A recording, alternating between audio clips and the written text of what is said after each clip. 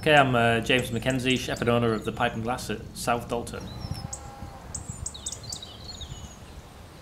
First of all, normally woken by our two kids very early in the morning, which starts the day. You don't really need an alarm clock when you've got two small children.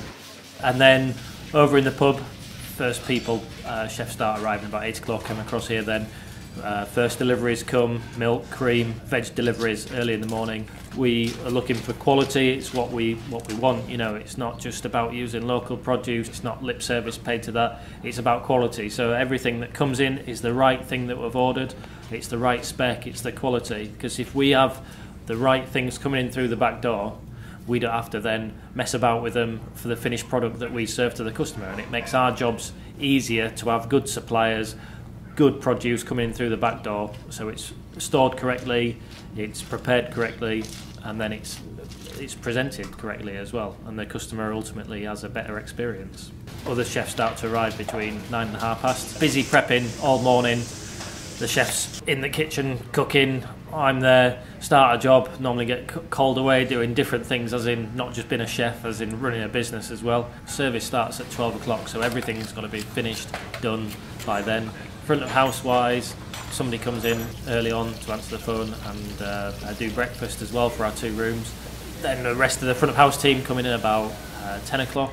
So they're setting up everything, making sure everything's ready, setting up the bar. And that's what you want it to feel like when people come in through the door, that they're coming into your home and you just want to look after them, you know, and it's personal, you know.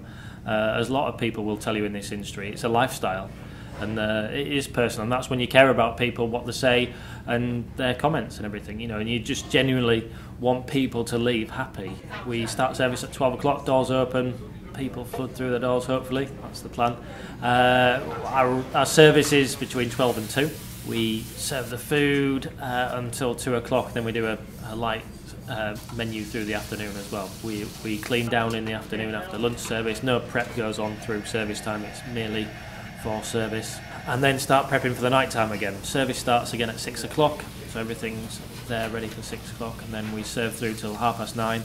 On an average weekday, we'll do between 60 covers for lunch and dinner, then cranks up a little bit for a weekend for about 100 covers on a Friday night, and about 120 on a Saturday lunch, and the same on a Saturday dinner. And then on a Sunday lunch, we serve 12 till 4. We'll do anywhere between 160, 180 covers for them. So we're busy all the way through, really. Michelin Pub of the Year 2012 was awarded that. Obviously, we have a Michelin star as well. But the awards aren't our main focus. We've just focused on trying to serve good food, good Yorkshire hospitality, and carry on that philosophy in everything that we do. And then everything that comes on the back of that is a bonus as well. And it has been good when we got awarded the Michelin Pub of the Year a year ago now. That was fantastic, you know, and it does bring extra profile, it brings extra custom in, and it also puts the area on the map as well, which I'm always very proud. Any kind of publicity we get is great, because we feel like ambassadors for East Yorkshire as well.